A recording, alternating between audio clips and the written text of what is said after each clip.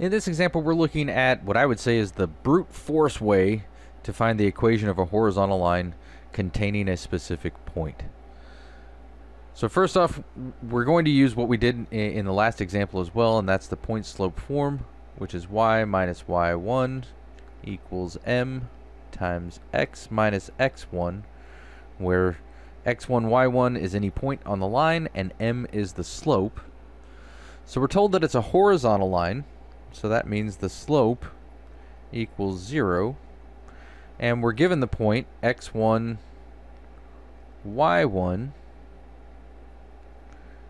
is -3, 8. So putting this into point slope form, we have y minus 8 equals 0 times x minus -3. We have y minus 8 on the left-hand side. 0 times, this would be x plus 3, but it doesn't matter because we're multiplying by 0. So that means this equals 0. Add 8 to both sides. And we have y equals 8. Now also, once you get used to using the point slope form, you can simply, I'm not drawing this to scale, this is just for a sketch, but we know that on our xy axes, -3, 8 is this point right here, and we know it's a horizontal line.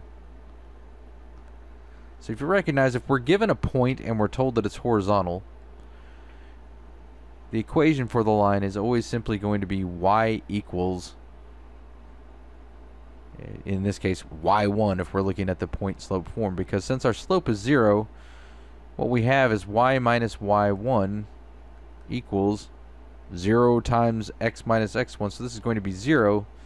So our equation is always going to be y equals y1, which is the y coordinate of any point on a horizontal line.